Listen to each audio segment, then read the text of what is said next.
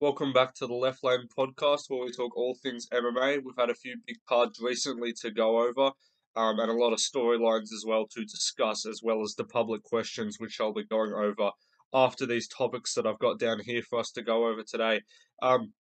Just before we get started, you can follow me over at Leftlane MMA on Instagram. Leftlane_MMA is the page to follow if you want more UFC content and breakdowns.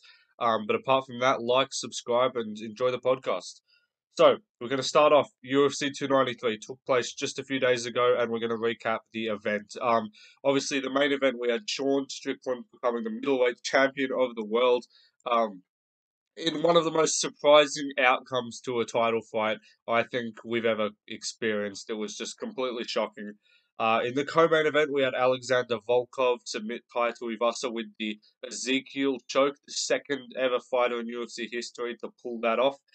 In the third fight on the card, Manel Kape had a very fun fight with Felipe dos Santos and an interesting post-fight moment after the matchup. And Justin Tafa KO'd Austin Lane stiff to get revenge after that eye poke. Tyson Pedro flatlined Anton Chikali and did a cold celebration. Carlos Olberg got the submission over Darwin Jung after an overturned review. Jack Jenkins unfortunately snapped his arm to halt the contest with Chepe Mariscal. Jamie Malarkey got a close decision over John McDessie. Nasrat Haqparast and Landon Quinones had one of the better fights of the year so far, but somehow didn't win fight of the night. Blood Diamond and Charlie Radke had a pretty uneventful performance, but that post-fight interview was anything but uneventful from Charlie Radke. We had Shane Young get submitted in under a minute by Gabriel Miranda, and he's now on a 4-fight loss streak, so it's not looking good for him. And then to open up the card, Kevin Gisette subbed Kiefer Crosby in the first round to open up the night for CKB, but they ended up going 3-3. So Gisette was one of the better performances from the City Kickboxing team. But that was UFC 293. It was a great card, it surpassed the expectations, to be honest. And the big story, obviously, coming out of it is we have a new middleweight champion, Sean Strickland. I don't know how this has happened. This is absolutely crazy. Sean Strickland just beat Israel Adesanya 49-46. Clearly dominated him, won the fight, didn't grapple, outstruck Israel Adesanya for 20-ish minutes of that 25-minute contest. And I'm just in shock. I think everyone is. No one can really comprehend this result. But it is what it is. Sean Strickland somehow defied the odds and became the middleweight champion of the world. He holds the 185-pound strap, and the contenders are chasing him now. He's no longer a short-notice backup opponent to fill in for an Apex card. He is now the guy with the gold at the top of the mountain that everyone is chasing. Who does he fight next? I want to say, no immediate rematch. I'll talk about that in a bit. I want to see Dricus du Plessis versus Sean Strickland. I think that's the clear matchup to make. And because realistically, who else is there? Like, I don't want to see Izzy rematch. That doesn't interest me at all. He just got smoked.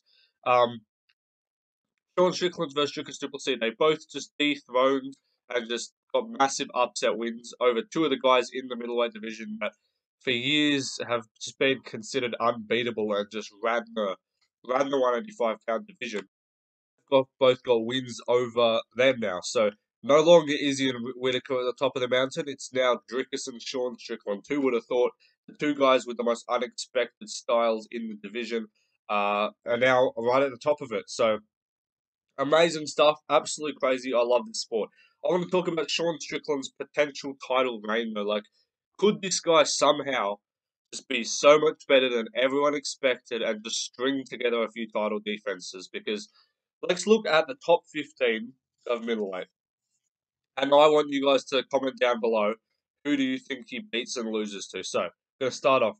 I think Israel Adesanya in a rematch. I think he wins. Dricus du Plessis, I think he genuinely can win that fight. Robert Whitaker, really tough, very close matchup. I would favour Strickland, honestly, the way Rob looked in his last fight. Jared Cannonier, I definitely favour Sean. Vittori, I'd favour Sean. Costa, I'd favour Strickland.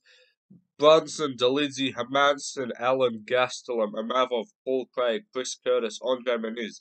I would all favour Sean Strickland against. The one guy that is not on that list that could be there very soon is Hamzat Jamayev. Um, and that's the only guy that I would really go like, yeah, he probably does beat Sean. But he's opened up as a minus 400, sorry, plus 300. Israel Adesanya has opened up as a minus 400 in a potential rematch, and I am absolutely baffled by that.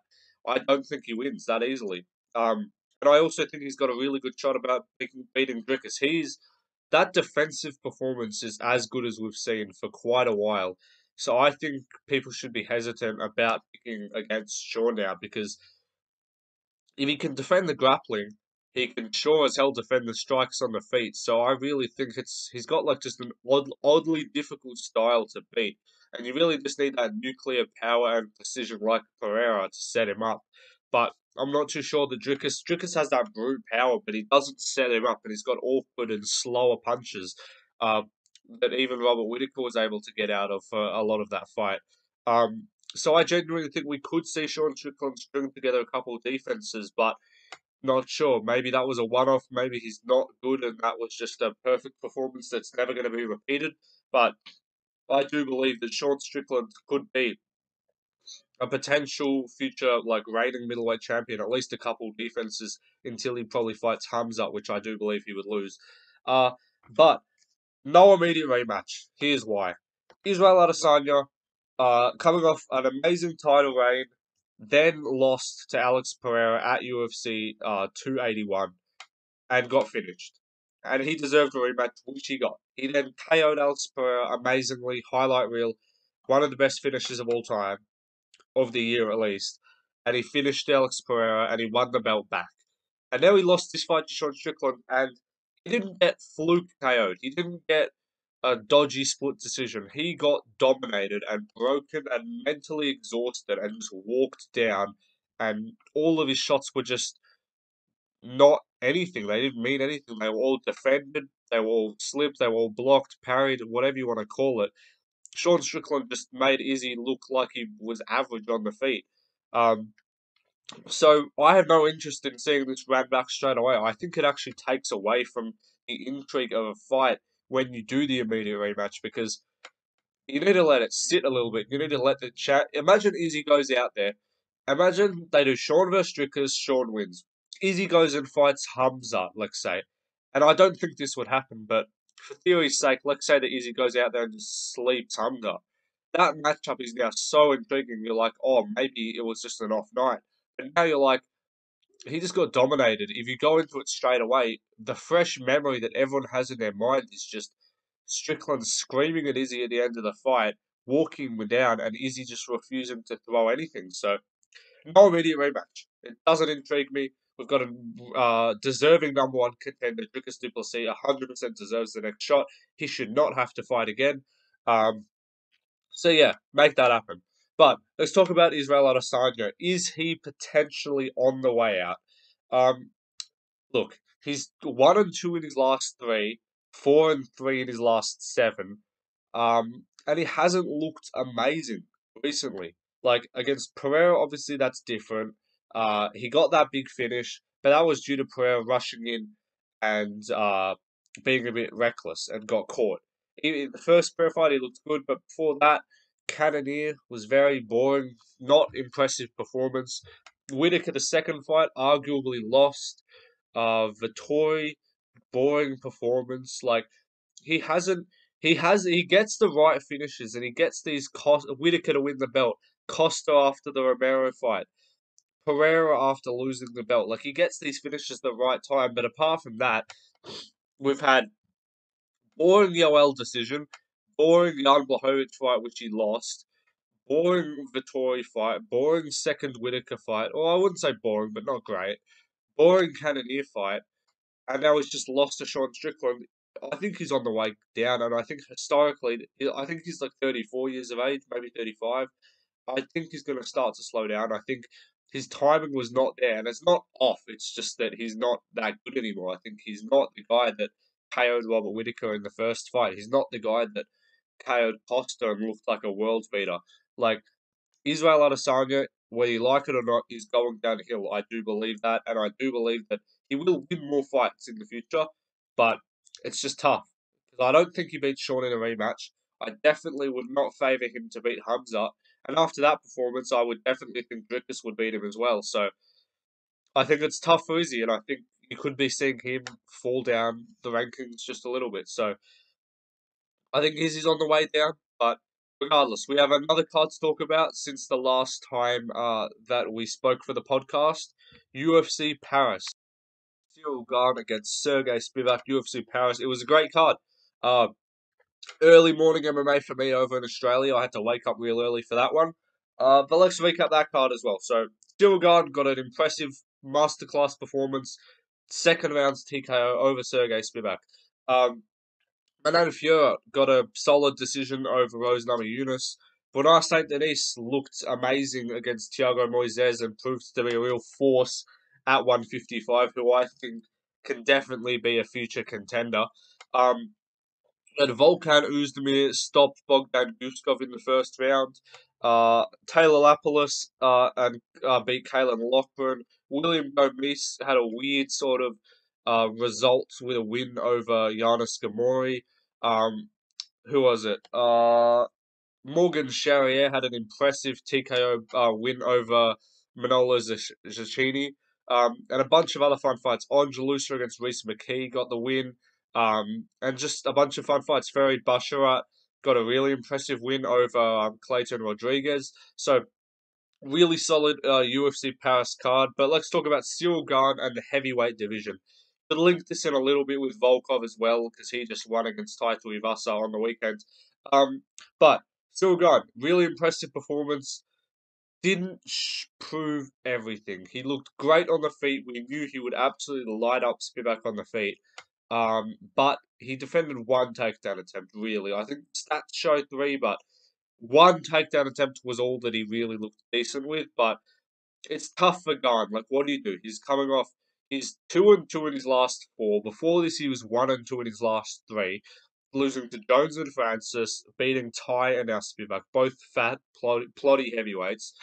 Um, it's just tough to know where he's at. He's now ranked number one in the heavyweight division. It's Jones, Gane, Pavlovich, Stipe, Aspinall, Blades, Volkov, and then after that, it kind of falls off a little bit. But who does Cyril Gane fight next is what I want to know. And my proposal is the winner of Curtis Blades versus Gelton Almeida, which I believe is going to be Gelton Almeida because I don't think the UFC is eager to push Gane back into another title shot. If he wins the belt, then you got Francis can shut his mouth and say, I beat this guy. He lost to John Jones already. You want a new, marketable, fresh champion that doesn't have too many losses on their record, like a Pavlovich, like an Aspinall, like a Gelton Almeida in the future, maybe. Um, but yeah, it's tough for Gane. He does look really good, but let's also talk about heavyweight division because it's so tough to know what's going to happen. Because if John Jones retires after beating Stipe, the floodgates open, and then it's Aspinall versus Pavlovich for the vacant belt, and then all go from there, and then it's free reign. All the guys can just go for the title. But if Jones wins, who do they go with and doesn't retire?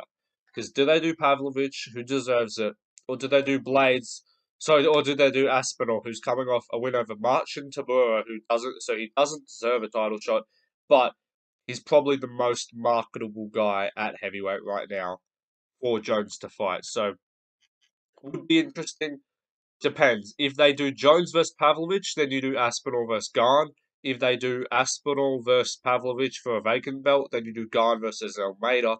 And then if for some reason they do Jones versus Aspinall, then you do Pavlovich versus Gane, and then you figure it out at a later date. But the heavyweight division looking really intriguing, and even though I don't want to see Jones retire because I know that because I know that means we miss out on a lot of good matchups. We don't get to see him really tested because Gane and Stipe aren't the biggest tests in all areas. I want to see either Aspinall or Pavlovich. If you beat one of them, you can leave. Just go. You've proved all you need to. But if you beat Stipe, it doesn't prove much to me. I want to see something else from him. But yeah. Heavyweight, really interesting. I'm looking forward to seeing how that plays out. Let's talk about women's flyweight. Erin Blanchfield or Manon Fiorot. Who gets the title shot at 125? Because I am leaning towards they're going to give it to Erin Blanchfield, but depends what happens this weekend. Because if Alexa Grasso wins, I do believe they do Erin Blanchfield because I think they want a more marketable name in that women's title fight picture. Because Valentina, if she wins, then they'll either do the trilogy with Grasso or they could do Fiora just because they know Valentina brings in numbers as a women's fighter. But if Grasso wins, then I think Aaron Blanchford is a lot more marketable than Manan Fiora. And so I'm like, do they really like Manan Fiora versus Grasso? Like, is that really a title fight that everyone's like really looking forward to? I don't think so.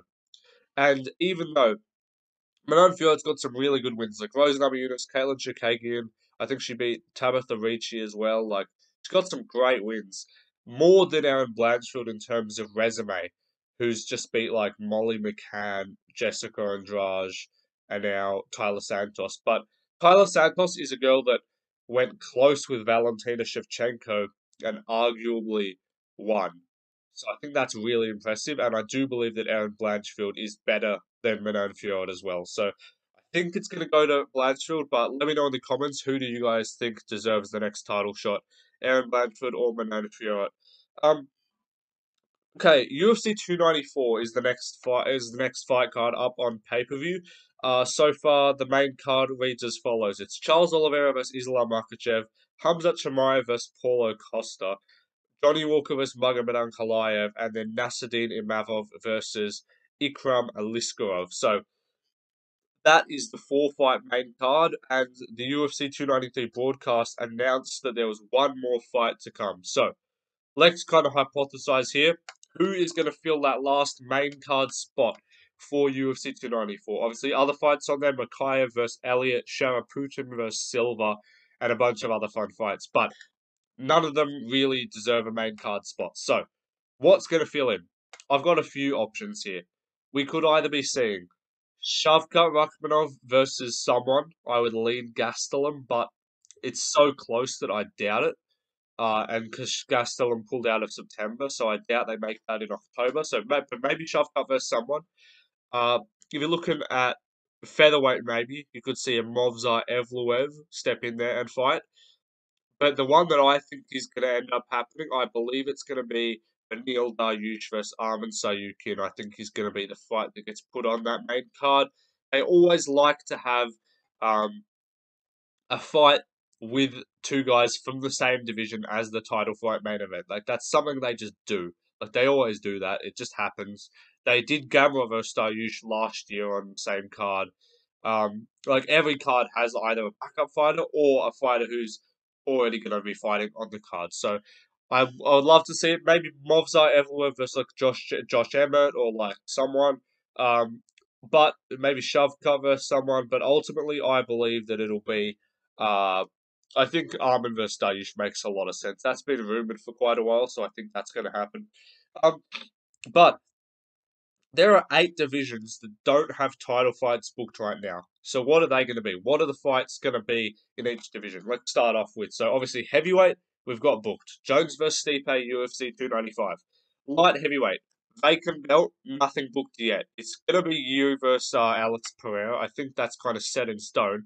But when is that going to be? Do we see that in December is my question. Because I think it could be a December main event with a O'Malley maybe co-main, but I don't see anyone else main eventing for the light heavyweight title. So I think you versus Alex is the one that we're going to see there. Obviously, middleweight, Sean just won the belt, so no middleweight division booked. But I think Sean versus Drickus should be the next fight at 185. At welterweight, Leon versus Colby is the fight, but just when? Is it going to be MSG? Because they have been pushing for that for so long. It was meant to be July. It's meant to be November, and they've somehow still not announced it yet. So I really hope that's the fight. I don't care about Bilal. Probably just contract negotiations and stuff, maybe.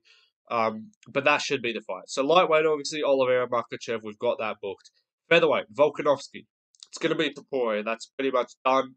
And I think it's rumored to be early-ish next year, in maybe January or February. Originally, Volkanovski was saying, guys, I want to be back in December, but looking like that's not going to happen. As I said, with 8 divisions that don't have title fights booked, and Volk fought in July, there's a bunch of ones that haven't fought first. You kind of want to cycle it through, like go from one to the other. You don't do like featherweight, lightweight, middleweight, featherweight again, heavyweight, light. Like you just got to kind of cycle it through and get you know what I mean? Like get all those like progressing, so each division has consistent title fights. But Volkanovski to point, I'm expecting that like February or January next year.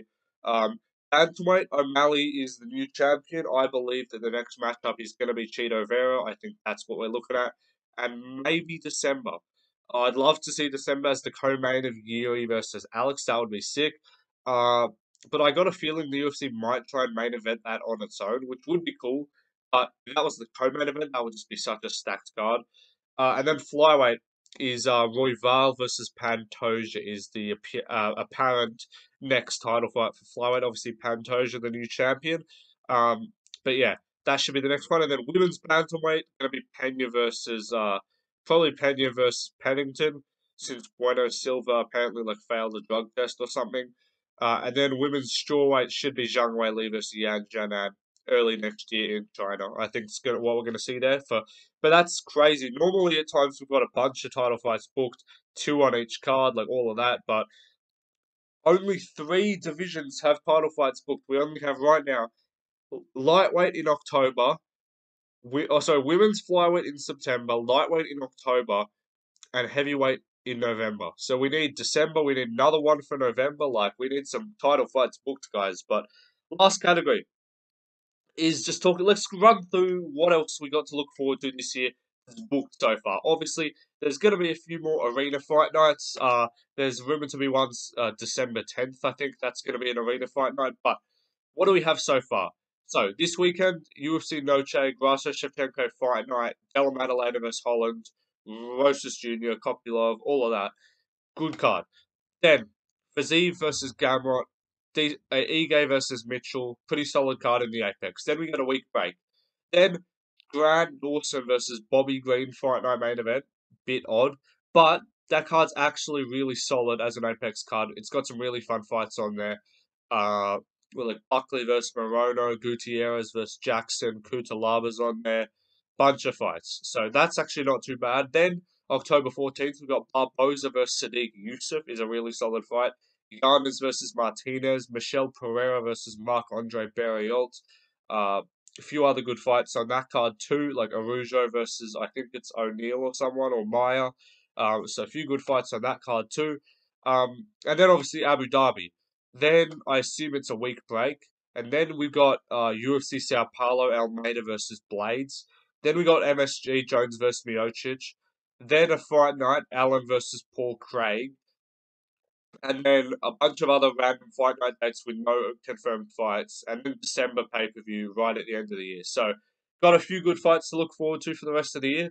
But definitely intrigued to see past like November onwards, what's going to get booked there for the last 2 months of the year. Because we haven't got much. Like we've got for November so far, we have John Jones versus Stipe, Jessica Andrade versus Mackenzie Dern, Derek Brunson versus Roman Dolidze, Steve Erceg versus David Dvorak is fun, and then I think it's like a flyweight low-level fight as well. So pretty intriguing what's going to happen for the rest of the year with those fight announcements. But let's move on to the questions. The first one is, with John Jones' potential retirement and Izzy's recent loss, I feel 2 of the faces of the UFC are on the downturn.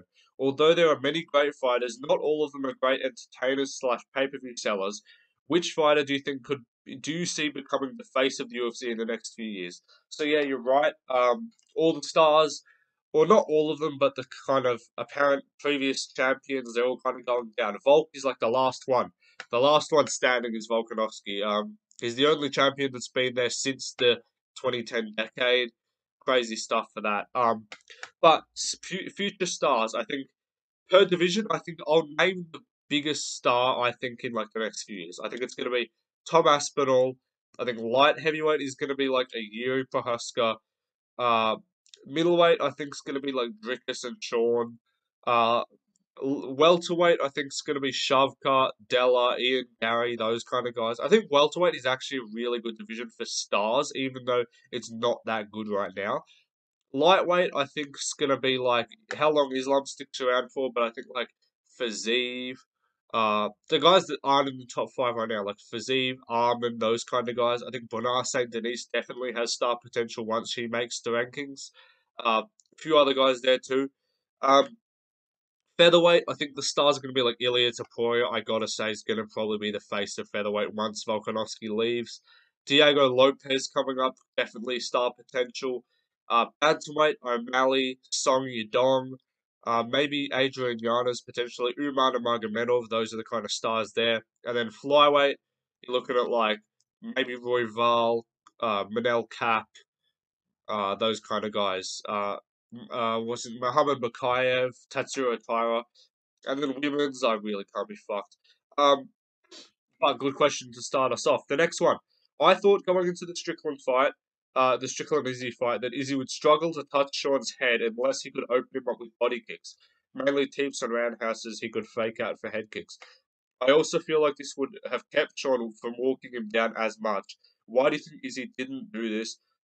Did he try and Sean stopped him? I didn't realize it, or is this something Izzy could work on moving forward? So you're talking about why Strickland was able to walk down Izzy so much. It's because he effectively pressured him and he defended the shots. Like Izzy threw shots. Izzy threw tons of leg kicks, bunch of body kicks. He threw question mark kicks, which I was worried about. Like the question mark kick is something that everyone was saying was going to knock Sean out. And I was worried about that, but Sean just blocked everything and kept walking forward and just didn't give Izzy the space to really land the right shots that he wanted to. So it was really impressive.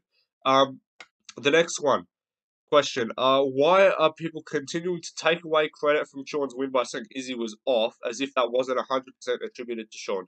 I 100% agree. Couldn't agree more. I did a post about it on my Instagram, Leftlane_MMA. I titled it Israel Adesanya didn't look off against Sean Strickland. Here's why. And it's like you just got to give credit to Strickland. He defended the shots. He walked him forward. He effectively pressured him. And these are all things that have given Izzy trouble in the past. Guys that throw effective straight punches, guys that walk him down instead of like running towards him open, with their chin open. Like Strickland just had an amazing game plan. Look, was Izzy 100%? Was he the best fighter ever? Probably not. Probably Strickland wasn't either. He had a terrible weight cut. So no excuses for Izzy. Strickland was just better on that night. Um, Next one. How does Strickland stack up against the rest of the contenders? How long do you think he holds onto the belt? Yeah, good question. I believe it depends in what order he cops the line, because I think if Drickus is next, he can win that. If Izzy's next, I think he can win that.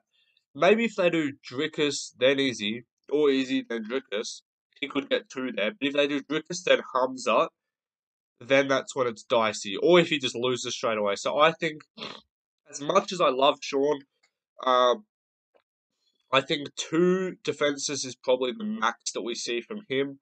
I think Hamzat's going to become a long reigning middleweight champion, is what I believe. The next one: how do you think the top five light heavyweights do against all ranked heavyweights? All right, so bit of a fucking that's a bit lengthy to do, but I'll do it. I'll go through it quickly. So top five heavyweights. So Jamal Hill. Beats Nascimento, beats Delima, beats Romanov, beats Rosenstrike, beats Tybura, beats Lewis, loses to Almeida, loses to Spivak, loses to Ty, loses to Volkov, loses to Blades, Aspinall, Stipe, Pavlovich, Gane, Jones. Loses to all pretty much the top guys. Yuri Prohaska, how does he go? Okay, so beats Nascimento, beats Delima, beats Romanov, probably, beats Rosenstrike, Tybura, Lewis, loses to Almeida, loses to, does he lose to Spivak? Probably not. Beats Ty. I could see Yuri beating Volkov maybe, but he's a bit too wild.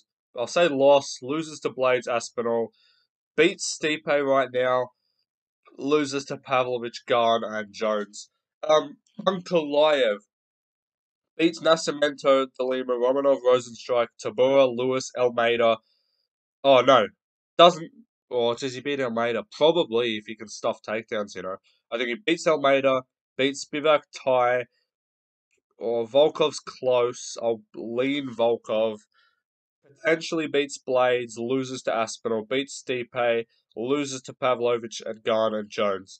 Uh, Alex Pereira loses to beats Nascimento, De Lima, Romanov, Rosenstrike, Tybura, Lewis, loses to Almeida, the grappling's too much, loses to Spivak, beats Tai, beats Volkov, loses to Blades, loses to Aspinall, beats Stipe. Oh, Pavlovich he's too big. Loses to Pavlovich, loses to Gane, and loses to Jones. And then the last one, Jan Blachowicz. Beats Nascimento, De Lima, Romanov, Rosenstrike, Tybura, Lewis. Does he really get taken? I think he could lose to Almeida probably at heavyweight the size. Uh, Beats Spivak, Tai, loses to Volkov, I think. Loses to Blades and Aspinall. Beats Stipe, loses to Pavlovich, Gane and Jones. So it's pretty similar for all of them. It's like Jones, Gane, Pavlovich, Aspinall, Blades, Volkov kind of beat all the light heavyweights. Um, Stipe can lose to a few of them, or Stipe loses to most of them, and then Almeida is the guy apart from that gives a lot of them trouble. But a lot of the heavyweights are just fat, so if you're a light heavyweight and you don't think you can win a belt at light heavyweight, just move up and you're immediately like a top 5 contender. The next question we've got. Do you think Dana White will actually listen to the fans if enough people speak up about not wanting to see the Izzy rematch? Well, I fucking hope so because I couldn't care less about it right now. Like, when you see a new champion, you just want to see more defenses. Like, you just want to see them fight everyone. Like, that's the thing. That's why it was getting dead when Izzy was champ because fair play, he was beating people. They were boring fights, but like, you wanted to see Dricus, Hamzat. We didn't even think about Strickland as a potential guy that could cause him any trouble. Um, but I think eventually cooler heads will prevail and they'll be like, okay, come on. Izzy doesn't deserve it. Let him take time off. We don't want to hold this belt up until next year. So yeah, I think it will end up being Dricus. Well, I hope so, because I don't think Dana just determines what happens at all times.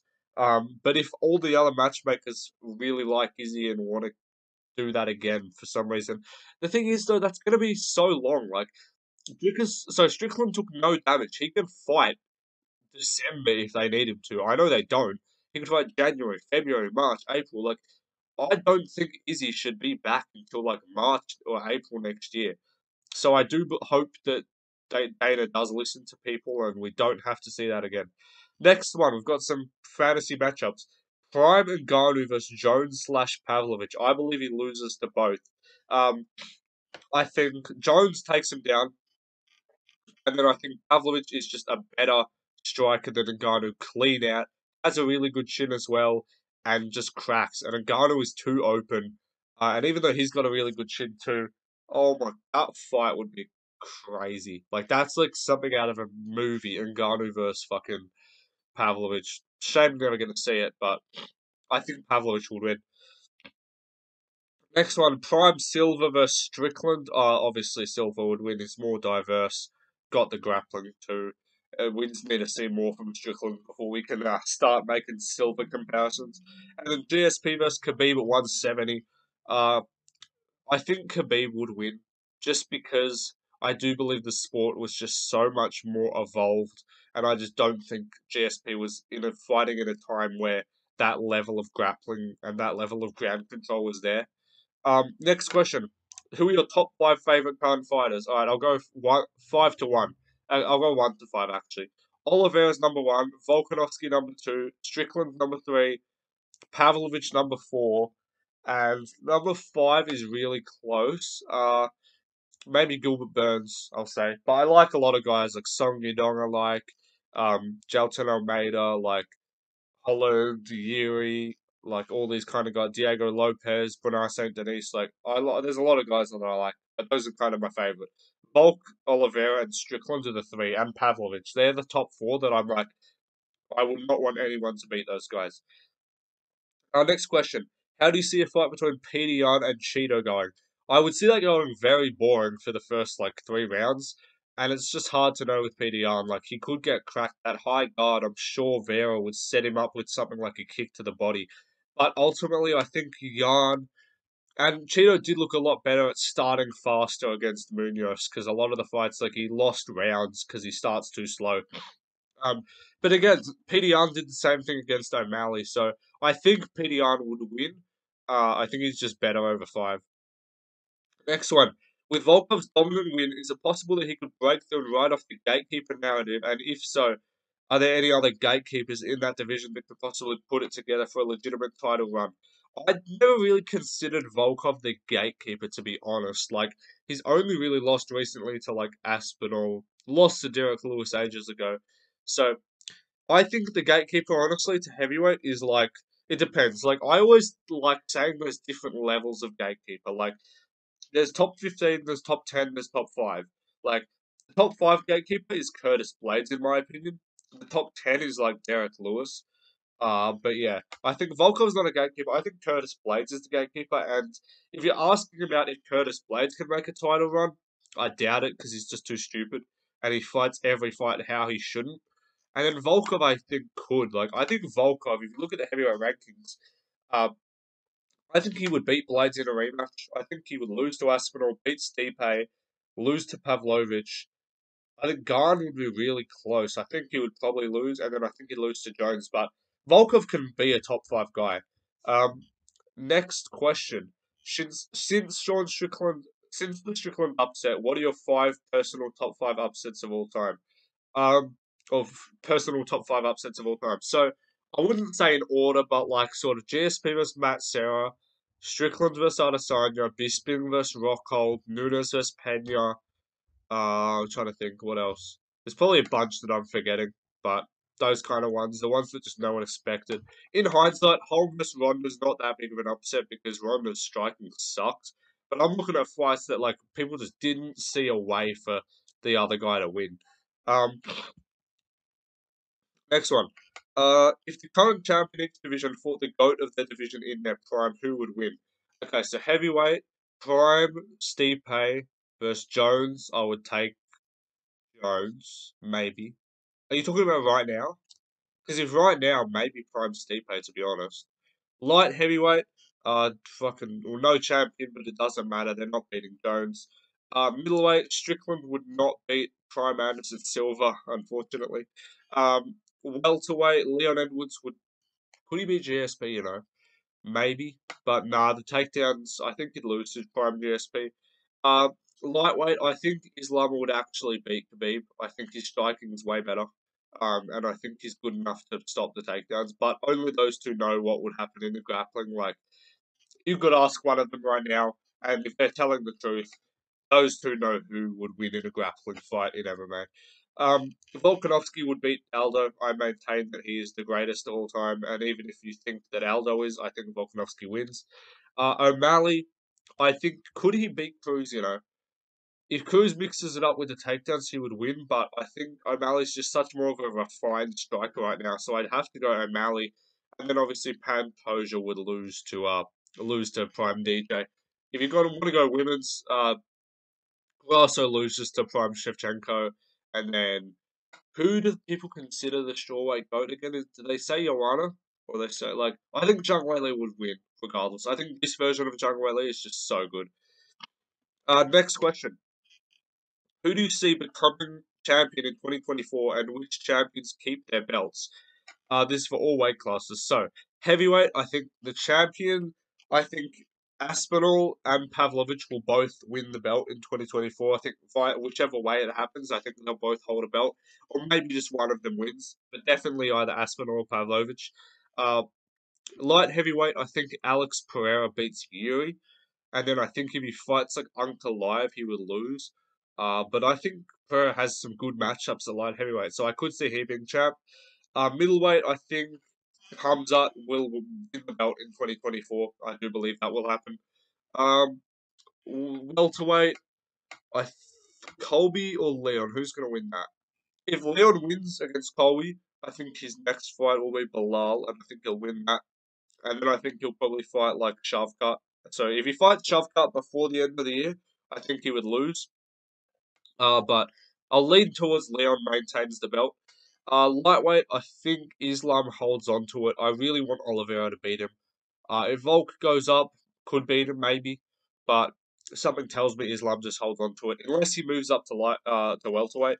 For featherweight, Volkanovski holds the belt if he wants to. If he leaves or moves up, then Taporia will get it.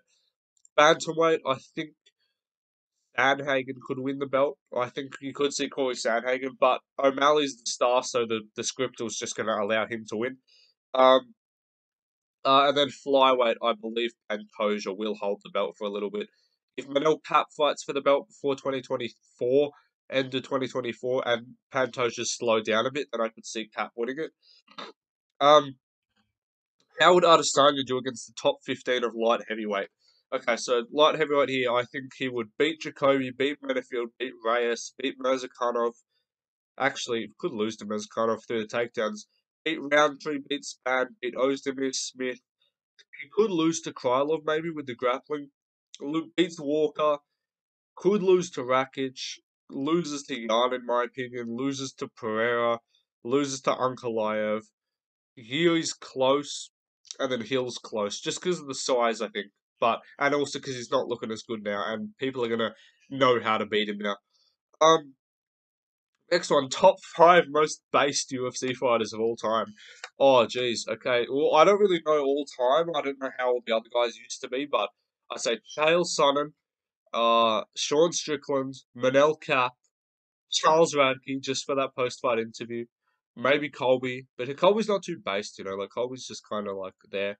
I don't know. There are lots of based fighters, but Connor was actually pretty based, no fat chicks, yeah.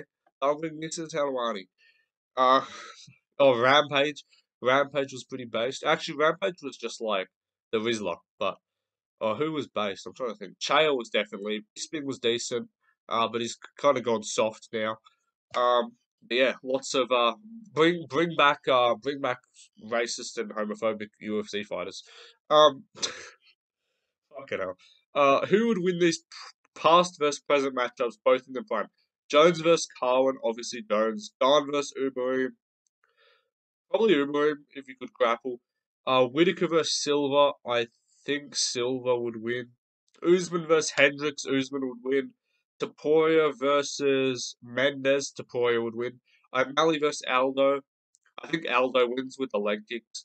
Gaethje versus uh, Benson Henderson, I can't read. He put Bendo, it just confused me. Gaethje would win. And then Burns versus Lawler, I think Burns would win. The thing is, with the guys that fought like pre UFC 200, that like ended their careers around then. I know obviously Lawler fought further than that, but the guys that like their prime was like before UFC 200, it's just a different level of like competition.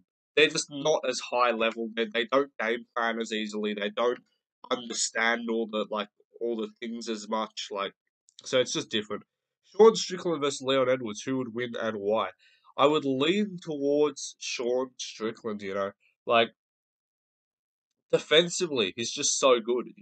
Like Leon wouldn't grapple him. If anything, Sean could mix in some grappling at 185 because I assume at 170 Leon, at 185 Strickland.